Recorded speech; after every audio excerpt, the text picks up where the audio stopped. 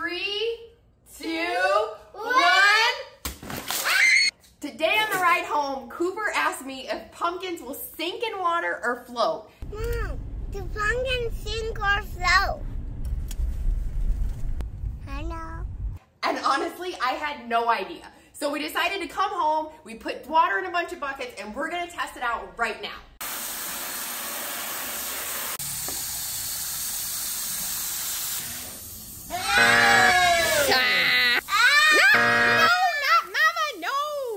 Cooper, what's your hypothesis? Do you think the pumpkins will sink or float? Float. Float. Okay, I think. Whoa, yeah. I think the pumpkins are gonna sink. Harper, what do you think the pumpkins are gonna do? Sink or float? Hey. Float. Harper says float. Dad, what about you? Pumpkins? I think float. Float. Okay. All right, you ready to do it? So, Dad's theory is because pumpkins have air in them that it's gonna sink. So, but I don't know about that. Let's test it out. Ready? Here we go. In 3, 2, 1. Drop it! Whoa! Oh! Wow, look at that! They float.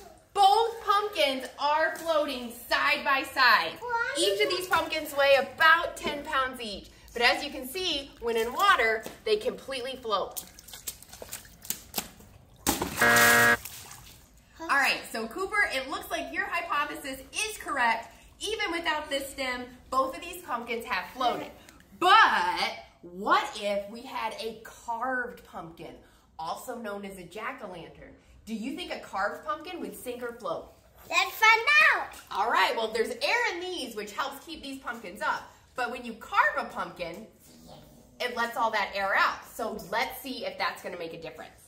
Okay, Cooper, you got a carved pumpkin. What do you think it's gonna do? Find out. Whoa, not yet. Okay, so we have our regular uncarved pumpkin still floating about. It's been about 10 minutes or so. And now we have our carved jack-o'-lantern. All right, Cooper, let's see if carving a pumpkin makes a difference. Ready? 3, 2, 1. Drop it! Whoa. Give it a minute. So when the pumpkins first went in, it actually looked like our carved pumpkin was going to be sinking. But after a few minutes pass, if you can look closely, it looks like the carved pumpkin also floats. So that means our uncarved and carved pumpkin both float. So, Cooper, that means your hypothesis was correct. Pumpkins do float. High five, bud. Hi.